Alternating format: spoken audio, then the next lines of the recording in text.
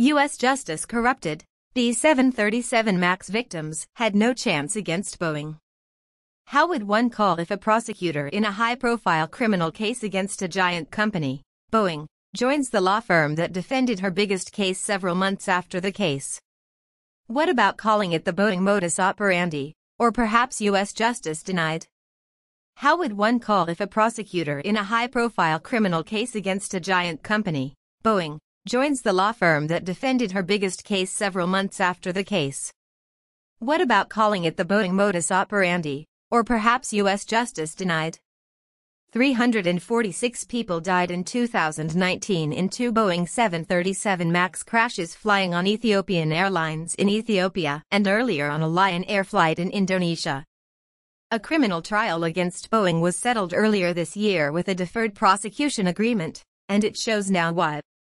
Boeing is a Seattle-based aircraft manufacturing company with a corporate headquarters in Chicago, Illinois.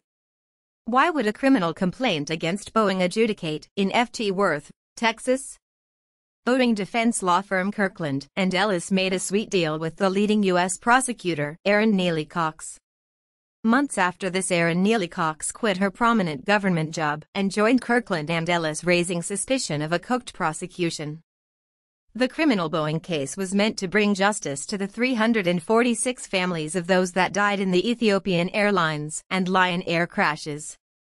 The result of this Texas trial was that no senior Boeing executive was charged. A report published today in the Corporate Crime Reporter revealed the details of this arrangement, pointing out that the lead attorney prosecuting the case for the U.S. Justice Department, former U.S. Attorney Erin Neely Cox, joined the same law firm Boeing had hired to defend against the high-profile case she prosecuted. Filing the case against Boeing in Fort Worth, Texas was surprising from the beginning, since Texas had no connection to any of this.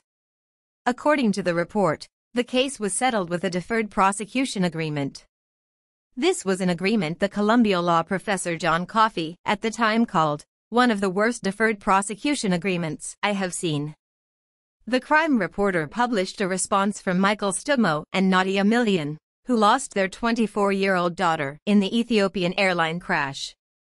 "We were outraged that the Department of Justice prosecutors cut a sweetheart deal with Boeing, which let former Boeing CEO Dennis Muhlenberg and the Boeing executives and board members off the hook for their criminal negligence and fraud, which caused the death of Samaya while they enriched themselves," Stumo and Milron said in a statement in response to the news. "We were confused about why the Northern District of Texas was chosen by the Justice Department, given that none of the criminal behavior had anything to do with that district. Was it a compliant judge that Boeing favored? Was it compliant prosecutors that knew Boeing's criminal defense team? This is shocking new information." Paul Hudson of the consumer group Fires Rights told eTurboNews the case is an example of the revolving door where thousands of ex-government employees go to work for parties they regulated as government officers. But the revolving door is not supposed to be a conveyor belt. Hudson concluded, if a chief federal prosecutor joins a criminal defendant party or its defense firm shortly after representing the U.S. government in a related criminal matter, it raises both appearance concerns and ethical issues.